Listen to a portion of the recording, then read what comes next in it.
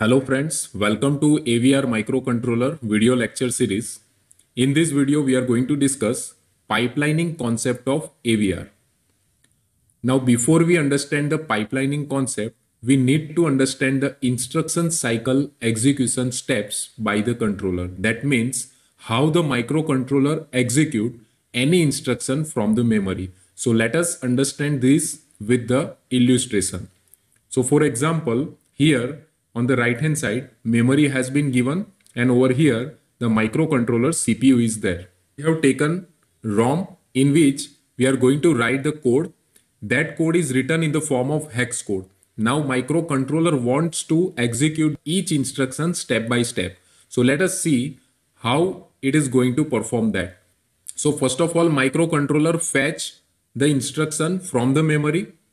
Then after it decode or process the code, so that in this stage it comes to know that exactly what kind of operation it needs to perform. For example, arithmetic or logical operation.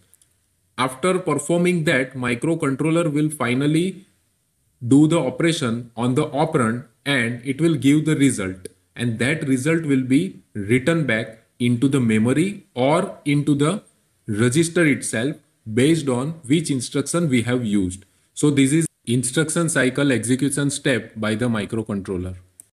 Now let us understand the two-stage pipelining concept of AVR. AVR support two-stage pipelining. So before we go into the detail, let us understand what is the pipelining first. So pipelining is nothing but parallel architecture. So microcontroller can perform many tasks parallelly. So the overall speed of the microcontroller will be improved.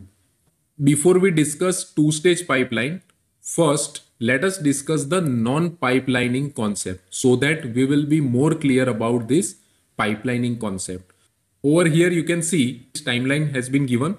So this is nothing but the clock cycle 1, clock cycle 2, clock cycle 3, etc. So some older controller supports non-pipelining architecture. Now let us try to understand first what was the problem in non-pipelining architecture. So first of all, microcontroller fetch the first instruction in T1 stage. Then after in T2 stage, it will execute the first instruction which was fetched in the T1 cycle. Then in the T3 stage, again it will fetch the second instruction. Now in the T4 stage, it will execute the second instruction. Again fetching of third instruction and execution of the third instruction. So here if you notice, in T2 stage, microcontroller cannot do anything except execution of the already fetched instruction number 1. So here considerable amount of timing will be wasted. Okay. Now in place of that, if we use pipelining architecture, which is supported by our AVR microcontroller, now let us see what happens inside it. So first of all, it will fetch the first instruction from the memory. It will execute the first instruction in the T2 stage. At the same time, it will also fetch the instruction number 2. So here microcontroller time will be saved and we can use CPU in a better way. Now in T3 stage, it will execute the instruction number 2 which was fetched in the T2 cycle. Again, at the same time, it is also going to fetch the third instruction in memory. Again, execution of third instruction, fetching of fourth instruction, execution of fourth instruction, fetching of fifth instruction, execution of fifth instruction. So if we compare this non-pipeline architecture with pipeline architecture, we come to know that in pipeline architecture, due to this parallel architecture, two tasks are performed simultaneously.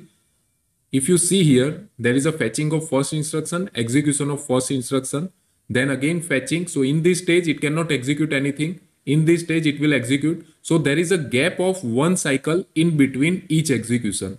But if you find over here, there is a fetch, then execute, execute, execute, execute. Means after the first T state, now in every T state, we will have the execution of new instruction. So we can say that the latency of this two-stage pipelining architecture is 2 clock cycle. Now what is this latency? So latency is called after how many clock cycles the first instruction will be executed. So in T1 we fetch the first instruction, and in T2 execution of first instruction has been finished. So it will take 2 clock cycle. That's why the latency is 2. Now the second concept is throughput. So throughput is the number of instructions completed per unit of time. So over here you can see there is a one instruction in one cycle. Okay. So as we increase the number of stages, here we can see 2 stages. Why it is called 2-stage pipeline? Because there is a 2 stages: fetch, execute, fetch, execute, fetch, execute. That's why it is called 2-stage pipeline. Some controller supports 3-stage pipeline, some supports 4-stage, and some even support 5 stages. So if we keep on increasing the stages, then what is the advantage that we get? We get more parallel architecture. So microcontroller will do simultaneous tasks more efficiently. But here remember, if we increase the pipelining, then it does not reduce the execution time of an instruction. But in fact, it usually slightly increases the execution time of each instruction due to overhead in the pipeline control. Because as the stages in the pipelining increases, it also includes the overhead.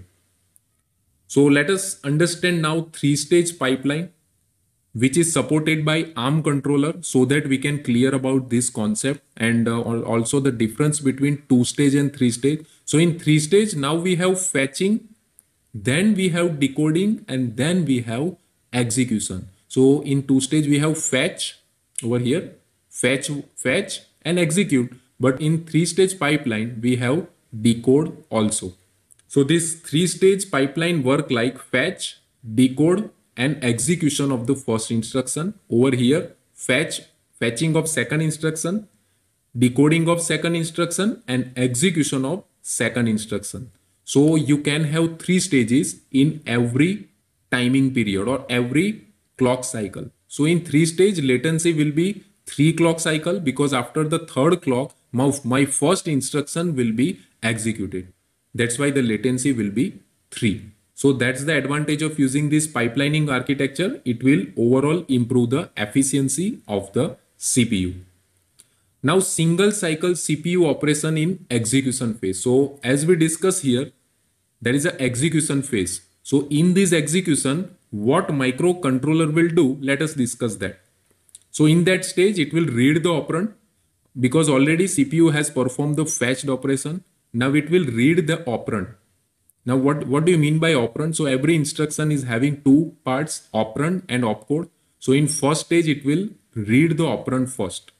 So first of all, it will be fetch, then my CPU will read that operand. Then in the second stage, it will process that operand so that it comes to know that what kind of operation the user will require based on the instruction. And finally, it will write the result back into the memory or into the register. Now let us include these 3 stages in execution phase. So the previous figure or previous timing diagram will become like this. So over here, fetching of first instruction in T1 cycle, then execution of first instruction in T2 cycle. So in that execution phase, it will read, process, and write. It is about to perform these 3 stages. So parallelly, it will also fetch the second instruction. Now the concept remains same: execution of second instruction, which is fetch in the T2 cycle. So again, read, process, and write. So after executing these 3 steps, finally my second instruction will get executed. Then again, fetching of third operation, and the process goes on and on. So this is the pipelining concept of AVR microcontroller. Now hope you understand this pipelining concept. Hope you are clear about this concept. Still then, if you have any query in your mind, please write comments into the comment box. I'll be happy to help you. Thank you so much.